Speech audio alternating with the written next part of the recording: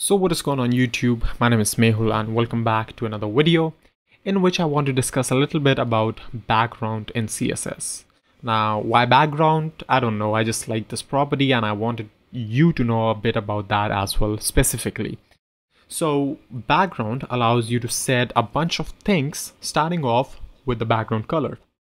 So I can say background as black and you see the whole body turned into a black thing, which is not what we want.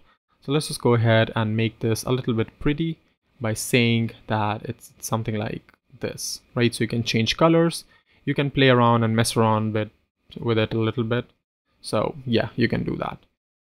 Other than that, what you can do is you can specify an image for the background by writing URL and inside single quotes, write the path of the image, right?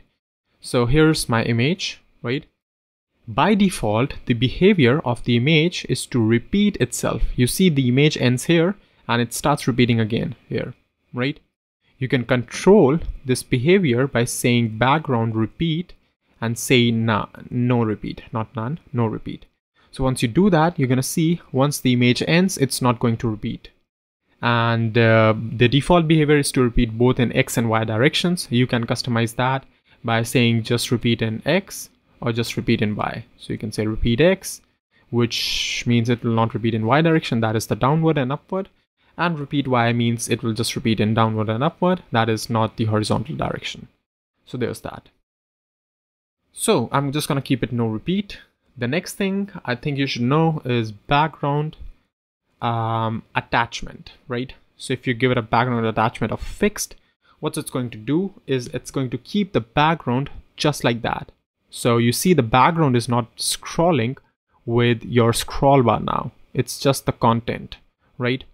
So that's one of the things you might want to have on your site. Next is the background size. So let me just get rid of this first of all. Background size can have values like contain, number one. So contain, what it does is that it allows you to have the complete background in visibility, right? So your complete background should be visible to the user, no matter how, if it cuts your content in a way which does not really have the background behind it. So it will just contain the whole image. The cover directive, however, on the other hand, would try to cover whole of your content, right? So in this case, the whole body is covered. So the image is expanded to cover the whole height of the content, right? Contain means the image is expanded to cover the whole width of the content and the image itself, and height covers on a different thing. Other than that, you can have, size defined in pixels. So if I have 100 pixel background size, you're gonna see its height is 100 pixel, right? If I have a 10 pixel, you're gonna see its height is 10 pixels, right? So that's how it works. So you probably want this to be contain or cover, something like that. And there's that. You can also give it a background color. So you can say background color is, for example, green. This means that the part of the image which is not covered by the part of the background which is not covered by the image should have this color, right?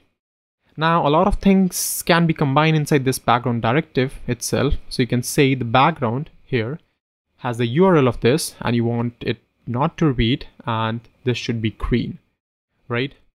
So there's that. It still works in the same way. One thing you should remember is that the order for these directives is not very strict. So you can have something like this and it'll still work. You can also have green in front and the URL at the back and it'll still work, right? So there's that. So yeah, I mean, that's basically it for this video. If you liked it, don't forget to like and subscribe. Thank you for watching. And yeah, I'll basically see you in the next one.